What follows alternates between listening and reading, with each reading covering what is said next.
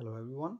In this video I'm going to show you how to generate Python documentation web pages from your Python source code.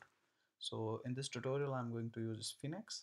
I assume you already installed Sphinx on your machine. In case if you have not, you can go to the description. A video link is given. You can go through the video and install the Sphinx.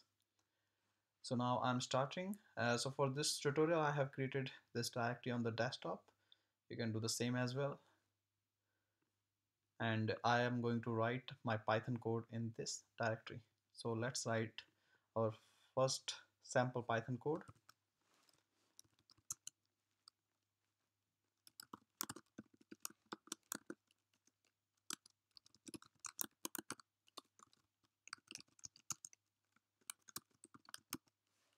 So what I have done, I have written a simple function, and this function is returning a string, welcome to Sphinx. Now what I want to add documentation to this file, and that documentation I want to be extracted automatically, and web pages should be generated from out of that. So I'm saving this file with mycode.py, and I am saving in this same directory website. Now we are going to add our documentation. So whatever you want to show in your web pages, you can add that content in triple double quotes. This is also known as doc string,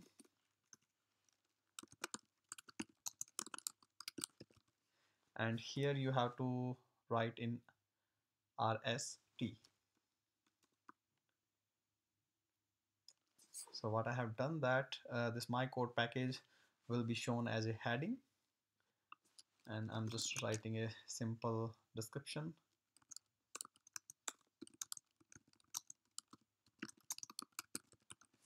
Okay, now in order to document this function, uh, the format is you have to specify the parameters, type of parameters, and their purpose.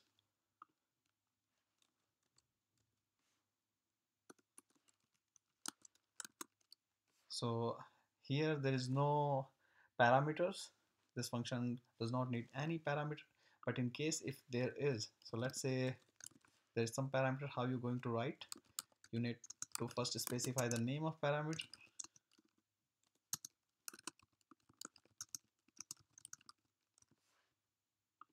and then you have to specify type of this parameter. Then you need to specify what this function return, and you have to enclose this in triple quotes. If you want, you can write another function or classes.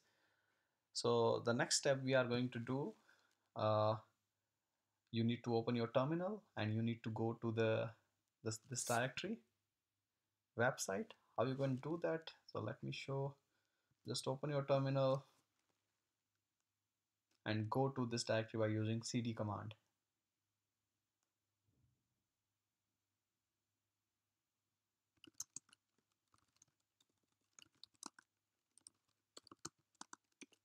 Then you have to run this command, Sphinx quick start.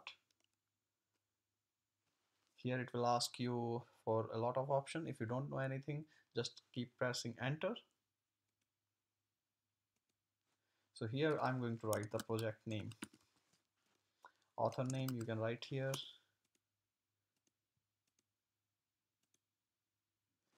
And one important thing here, you have to write why, because this automatic generation need autodoc extension. For rest of the thing, you just keep pressing enter. So once this thing is done, open your website directory, and you can see a number of files will be generated by this command. So these are the configuration file used by Sphinx. Next, you have to run make HTML command. So this command will generate the HTML pages. So if you want to see, just go to build HTML and open index.html. So this is your default web page.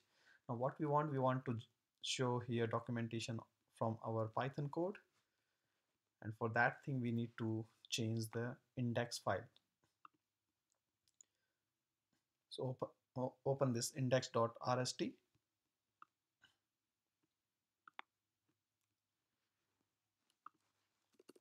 and here you need to write